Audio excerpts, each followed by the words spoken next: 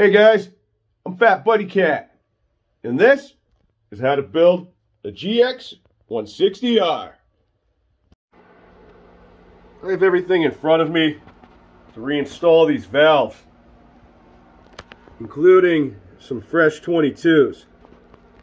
I get those to the side so we don't make a mistake, and we're going to start by lapping these things in. Intake and exhaust. It doesn't take a lot of grinding compound. That's probably actually too much.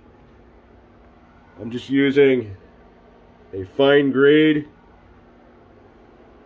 I took a tissue and wiped off the valve stem itself. I made sure that it was completely clean. I'm now going to oil the stem and then place it down inside the guide, making sure that I don't get any of that grinding compound on it while I'm doing so.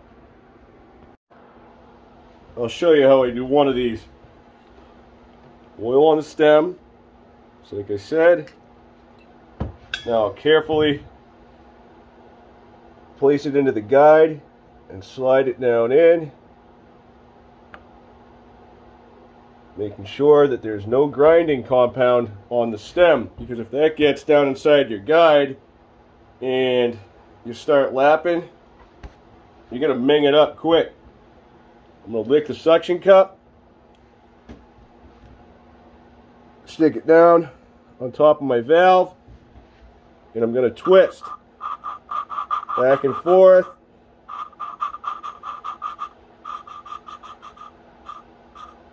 A little to the left, a little to the right.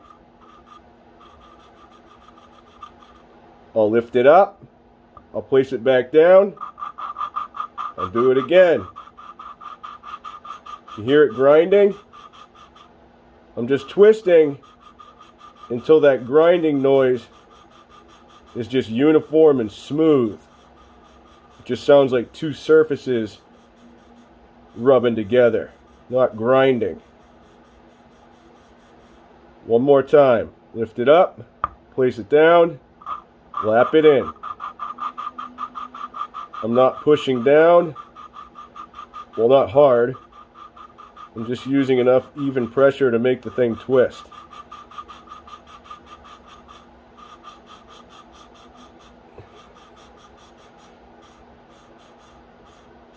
Now I'll just go one direction here. Oh yeah, she sounds smooth.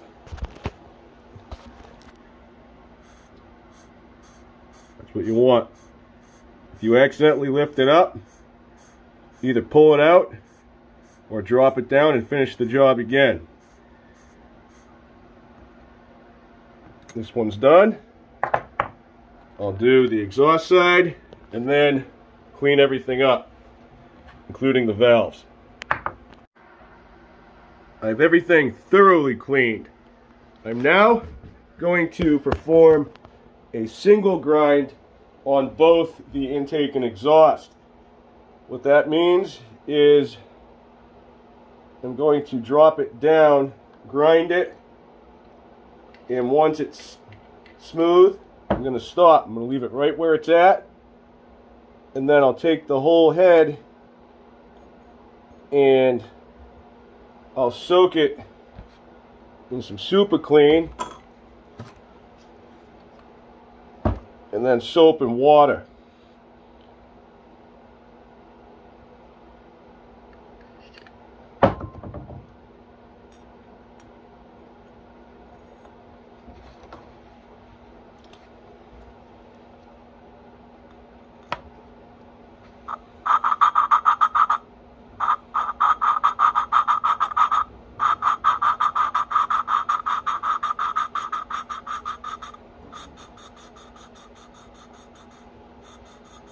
I'm not lifting up at all.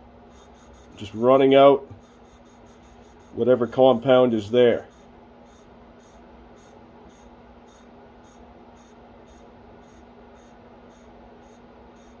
There's one.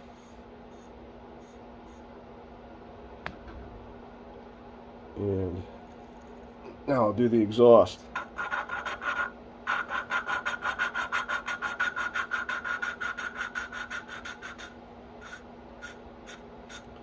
These valves were already done before, so this is probably overkill, but I wanted to show you how I do it, just like they were new. It's not going to hurt them. We're going to get a real good seal is what we're going to get. Alright.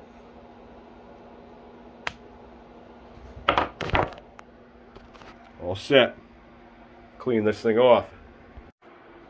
We might as well take a look at my handiwork before I get these installed.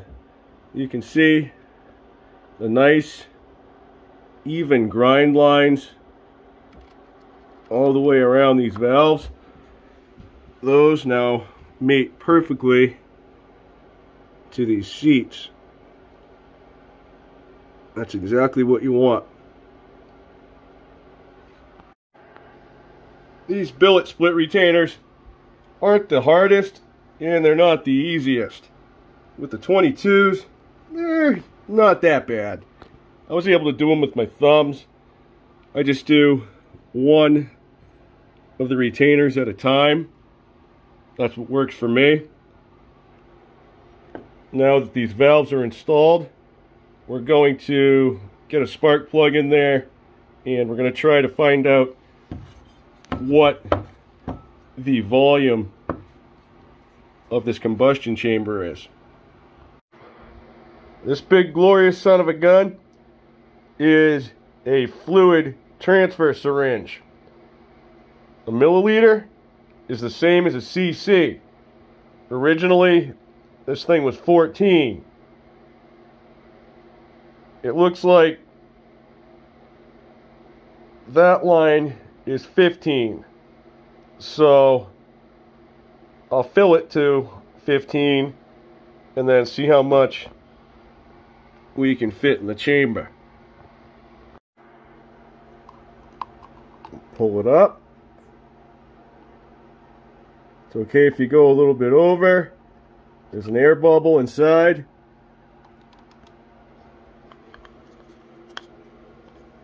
Now we'll bring it to 15.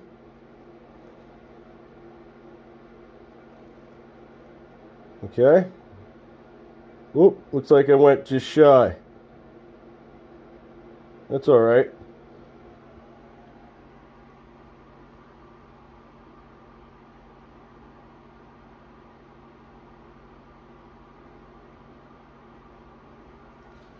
I think we're just shy.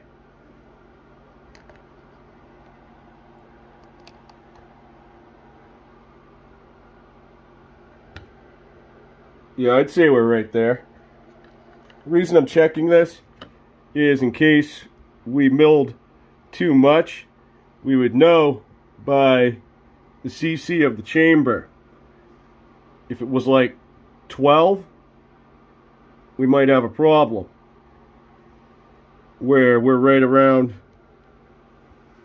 that 14. I think we're good to go.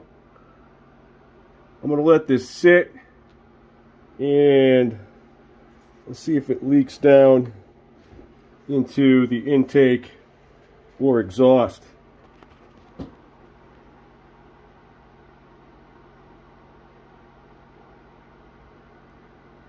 I'm not seeing any air bubbles.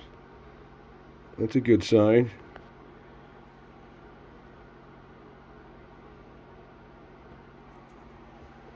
Give that about 15 minutes. Time has passed. We'll take a look. We're dry on the exhaust port. And we're looking dry over on the intake. Now I'll put down a dry tissue. I'll place the head right on top, and I'm going to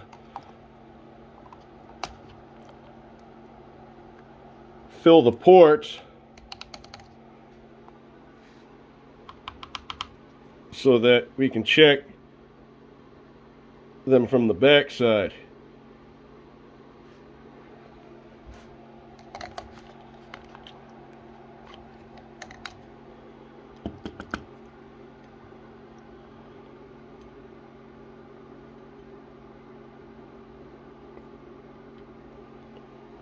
A little bit more over here. Alright. Let gravity do its thing, and we'll see if the valves are still holding water now. I'll carefully move the head to the side so I don't spill the water on the tissue.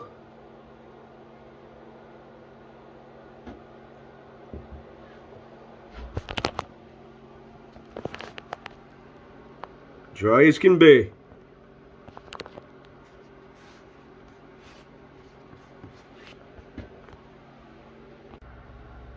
Now we just have to install these rockers and push rods, which is going to be a whole lot easier with the head torqued down onto the block. That ought to go without a hitch. Have a good night, guys. Thanks for watching, and I'll catch you on the next one. I want you to stay.